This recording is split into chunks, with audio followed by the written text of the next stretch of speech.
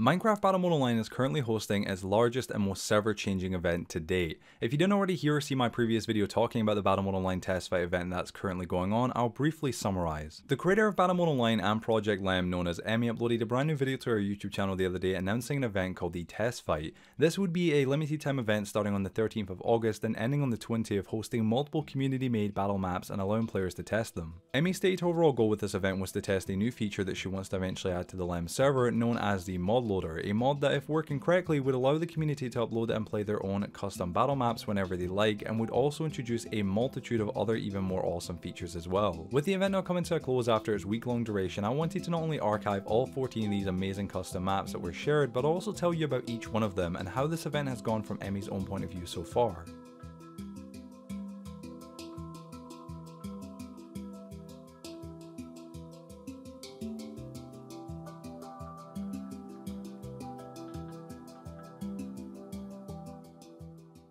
So welcome back, ladies and gentlemen, to what is yet again another brand new video on my channel. In case you are new around here and haven't been here before, my name is Catmanjoe or CMJ, and today, as mentioned in the hook for the video, I'll be talking a little bit about the Battle Mode Online ModTools test flight that is sadly coming to a close later today, and what I thought of each one of the custom battle maps uploaded by the Project Lem community. But first, let's talk about the event and how it's gone. The test fight event so far has been what could only be described as somewhat stressful, but mainly extremely successful. The Lem server has had its second largest player numbers ever, and Emmie has been able to once again, due to the massive influx of players and community support on her Patreon, upgrade the hardware for the server, adding a fourth server for playing on Lem called Battle 4. However, she's currently waiting on her server host to have an open slot for the upgrade. These additional servers mean that instead of being unable to play on Battle Mode Online when the game fills up to 16 players, which believe it or not has been happening quite a lot, now you can just simply jump onto another server with fewer players, meaning even more people than ever before can play. However, it's not just the server that's seen a lot of growth this week, but also the community.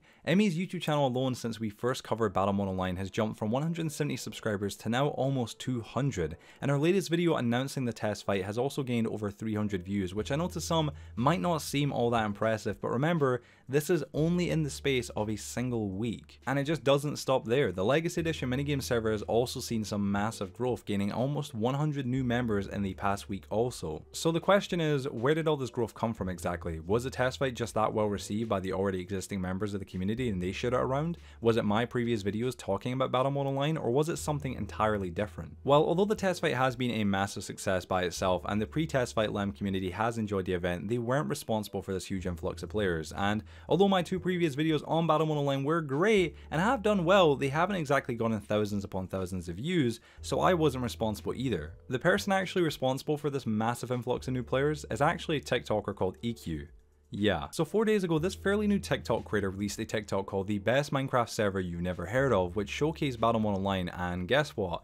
That video popped off. As of me typing this script, that 26-second long TikTok has almost 150,000 views and over 18,500 likes, making it one of the biggest reasons why the server has been getting so many newcomers. So now that we've covered how the test fight has gone and where all the newcomers came from, it's time to talk about what is happening after the 20th. Are the community maps going to disappear forever? Will we ever see them again? Well, originally Emmie was going to end the test fight event and no longer host the custom battle maps anymore, but due to the massive influx of new players because of the event, content on YouTube, and now TikTok, Emmie has decided against that. Her focus, in her own words, has changed more to optimizing the server itself for a while, and she probably won't be able to test the mod tools again for some time, so she wants to have something available for the public. So she's now going to be making a dedicated server, most likely the future Battle 4 server, which we talked about earlier, into a server exclusively for testing mod tools, and hopefully for playing these and maybe more custom maps. Emmie has clarified that the server won't be called Battle 4, it will most likely be called something like ModTools Test Server, but it will be locked at an 8-player cap until she can get an upgrade from her server host. The reason Emmie also wants a dedicated server for ModTools testing is due to some complaints she's seen from players who are unhappy about these tests being run on the main server, which is somewhat understandable. I even personally saw some players disconnect when a custom map was going to win the map vote, as they just don't come to play on custom maps. So regardless, it's an awesome thing for the community, and hopefully it means everyone will be happy. So moving on from how the test fight has gone so far and what will happen after the 20th, let's talk about the main subject of this video. I'm going to be sharing with you my opinions on all the 14 custom battle maps created by members of the Lem community for this event. Now, I do want to say beforehand that these are simply going to be my opinions and thoughts, so please, if any of the creators of these maps see this video, don't take anything I say personally.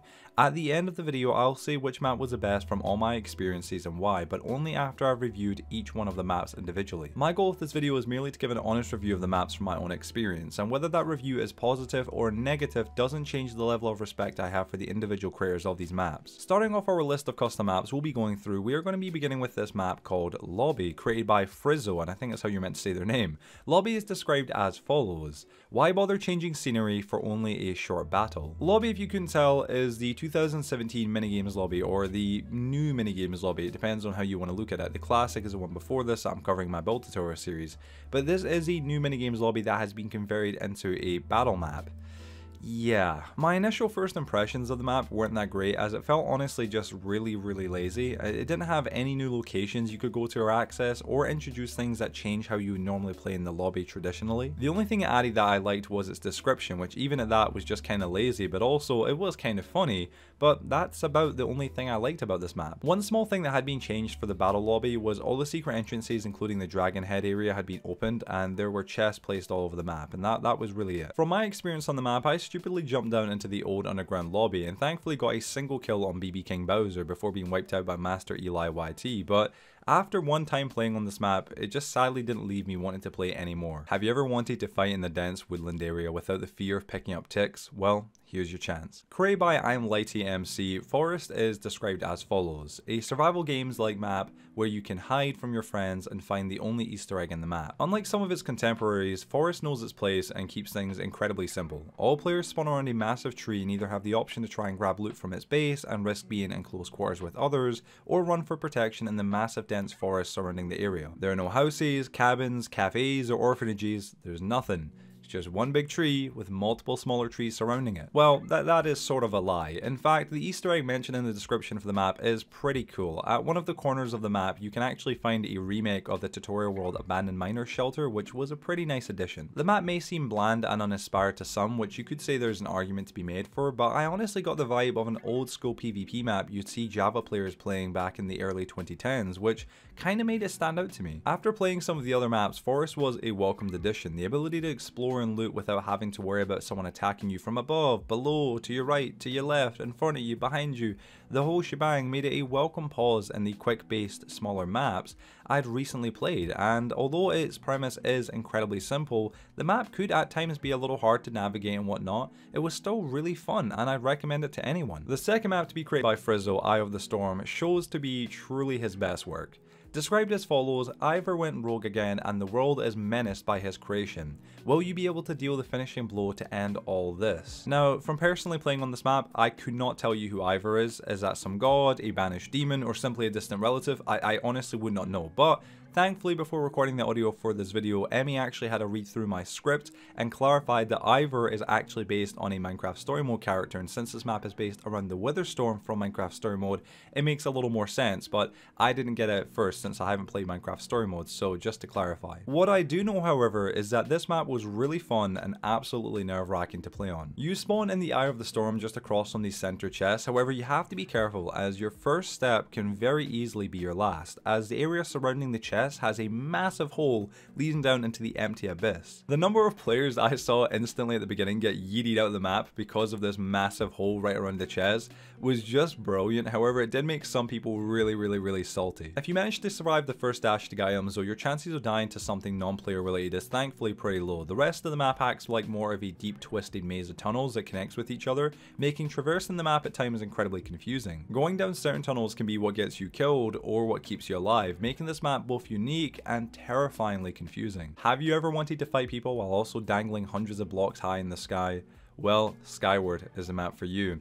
Or it was before Emmie pulled it down from the custom map list due to a gameplay issue, but thankfully I got to play it beforehand. Created by Emmie here, not to be confused with the owner of the server Emmie herself, Skyward is described as follows: the map got corrupted, chunks of the world are flying everywhere, explore, play and fight with your friends on this crazy mix of flying islands and familiar builds. Now, playing on Skyward for me was very brief. I almost instantly got slapped to death by players, and when I did get stuck on a little floating island like an idiot fighting these 3 other players, I eventually got killed by the player hit down, so I sadly didn't really get to explore this map much, which was a shame, but it was fun just to watch others play it. The map felt confusingly fun to play but incredibly difficult to manage, master. It's the type of map I feel you need to play multiple times before you really get good at it. With its multiple layers, high advantage points, and campable locations, this map really just rewards those who are willing to risk it all in the chance of winning. It might look easy to do, but getting around this map is nothing less than a true test of one's parkour skills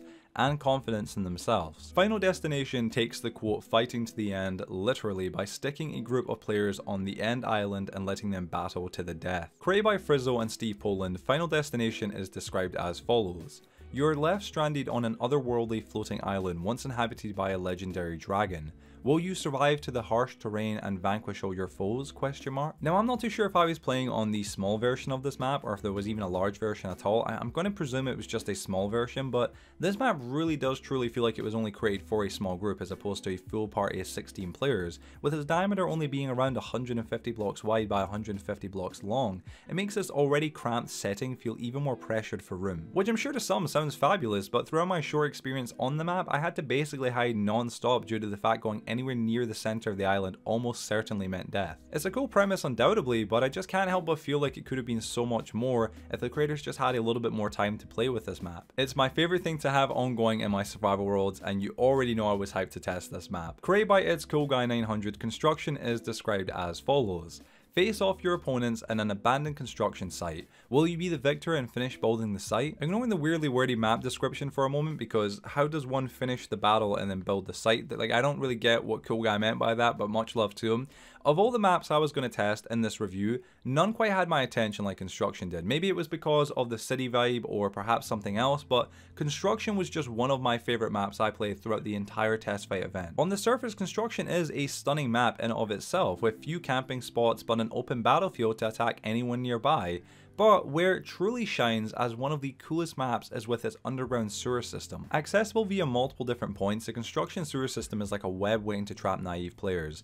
And what I mean by that is, when unflooded, the sewer is easily traversable, but when it is flooded, that totally changes everything. Suddenly you go from being able to run around or away quickly to only being able to slowly crawl your way through, making you an easy target for bow wielding players. After playing this map, it again would be one of the maps I would highly suggest you play because it is just such an incredible map that is really fun. The fourth and final map created by Frizzle, Party Beach, is described as follows. You are on this odd abandoned beach said to have been raided by pirates to battle with your friends. Can you come victorious on this tropical beach with the remnants of the pirates' treasure? Party Beach, in my opinion, is a really awesome and unique concept with a description that actually sounds really cool. The premise of you using the pirate's treasure to fight with your friends works on such a great level, it's actually brilliant. Now I did play this map and I 100% enjoyed myself, but due to it being created for smaller player numbers, sadly my experience on this beautiful beach was slightly tainted by the vast amount of players patrolling its sandy beaches. As opposed to having a smaller group of 8 or under, which is the traditional size that you have for playing on this map,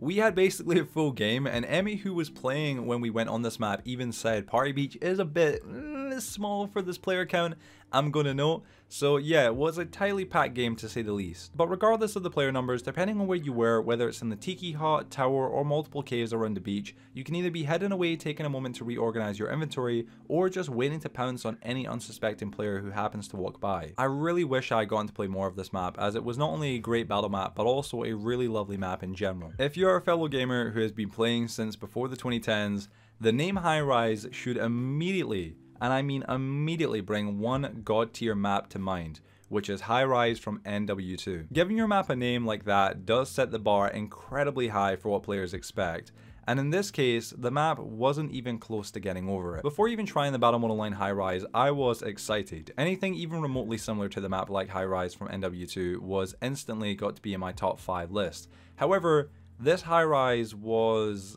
different. Created by the users XM Bosi and Min3 Master, this Highrise feels fun for sure, but also slightly cheap. It just feels very cheap, to be honest. It also doesn't have a description, which I've got to say kinda sucks, as it helps you feel a little bit more immersed when playing on these maps or loading into them. Using a small version of the classic battle map Invasion and changing a few things, the creators tried to take Invasion's already existing premise of spawning on the rooftops of buildings and recycle it to make what I do hope was a nod to Highrise from NW2, but they just didn't do enough to make this bootleg Highrise feel like a different map. The first time I played on this map, I genuinely couldn't tell if it was a custom map or just Invasion but on small. Sure, there weren't any crashed or flying saucers in the sky and the buildings weren't on fire and had been repaired, but you just don't immediately look at that. You just look at what is in front of you or around you, which in this case was still just so incredibly similar to Invasion I could barely tell the difference. Like, hey ho, I understand that creating a custom battle map with such a short amount of time obviously must be challenging, but come on guys,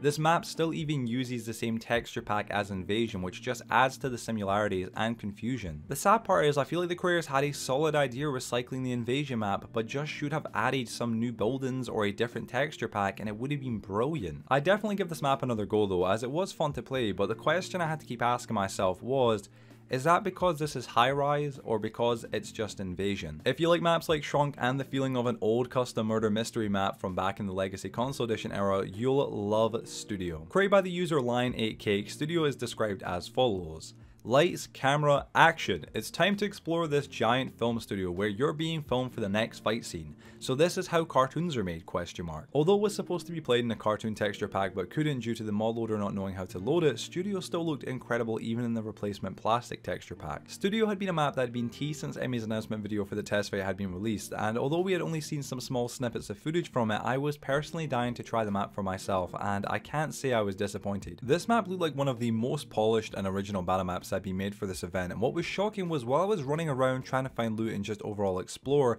I couldn't help but continue to think that this map could have been passed off as an unreleased 4G Studios battle map. Its incredible attention to detail, multiple different camping spots and smart premise made it a standalone map that I'd happily replay any day.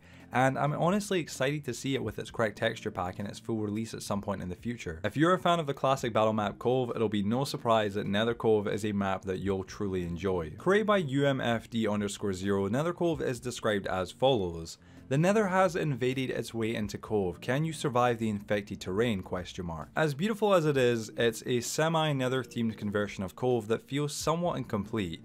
On either side of the cove, you'll see the netherwood has slowly crept its way into the map, infecting both the skull of the cove, one of the key points within the map, and finally the massive pirate ship on the other side. On the skull side, you'll notice the crimson wood has replaced the oak that once was there, and the water that flowed down from the mouth of the skull, allowing you to quickly get up to the higher end of the map, has turned to lava. This simple change alone makes playing on NetherCove different from its original version, as it removes one of the key ways to quickly ascend to the higher areas of the map, while also adding an increased chance of death due to the lava at its base. However, the reason why I mentioned it feels somewhat incomplete is that if we switch sides to the massive pirate ship, what do you see? A warped wood variant of the massive pirate ship, which does look insanely beautiful, but with water surrounding it. I think something that would have really helped make this map more fascinating and set it apart from its original version would have simply been the replacement of all the water with lava and all the wood, or at least most of it, with netherwood. Can you imagine how many more different paths would need to be taken and how much more on the edge players would be if all around them was the constant fear of falling into lava? It would be insane. Now, I do know the creator had changed some of the wood that was oak or spruce to birch, which I can imagine must have taken some time, but my only question is, why? Why change the wood from oak to spruce, or oak or spruce to birch? I don't fully get the logic in that part. The nether infesting both sides and changing the wood from oak or spruce to crimson or warped, sure, that makes quite a bit of sense, but oak or spruce to birch, just why? It just doesn't make any sense to me. Next, we've got a map that's hard not to love, Airsoft Castle. It's not only an amazing battle map, but also a genuinely interesting setting to explore. Created by the OP Warrior 208, G_, the God Goalie 031, and the Fireboy 029, Airsoft Castle is described as follows.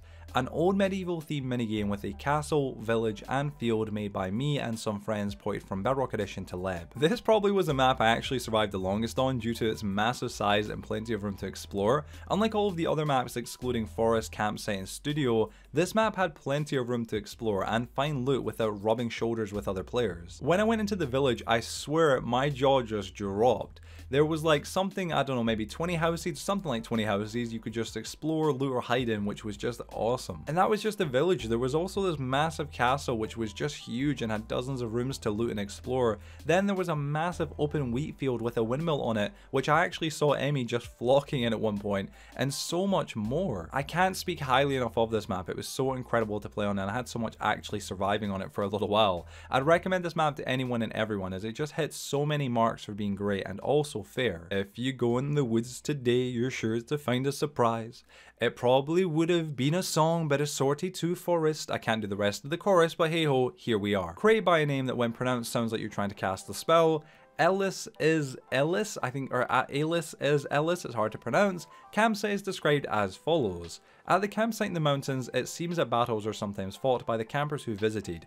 Join us in this battle and stand at the top of the campers. Straight off the bat, Campsite Goes Down is undoubtedly one of the most beautiful maps in this entire test fight event. With its unique premise and beautiful surrounding landscapes, it makes not only fighting in this arena enjoyable but also interesting. I found myself just wanting to explore deep into the woods or down some of the many tunnels around the map, however sadly couldn't due to the barriers stopping me. I'd have loved to have seen a large plus version of this map with more accessible areas and perhaps abandoned RVs in the dense woodland or abandoned tents with extinguished campfires and loot inside them. Additionally, the opportunity for a night version of this map are also really interesting. Imagine the premise of having it be pitch dark and players having to hunt each other with minimal light coverage. Perhaps some distant lit campfires to help you find camps and see what is around. All just ideas, but Campsite is a map I definitely want to play again. If peace and serenity is something you'd be hoping to find in this lovely Chinese village, you'd be greatly mistaken. Created by Eladoris, Chinese Village is described as follows. Defeat your opponents in this not so peaceful village. You better leave the villagers alone though. Going into this map, I actually wasn't really fully sure what I was really expecting. I thought I was just going to be playing some ripped version of the Chinese mythology battle map that had been slightly adjusted or something else, but I was pleasantly surprised that wasn't the case.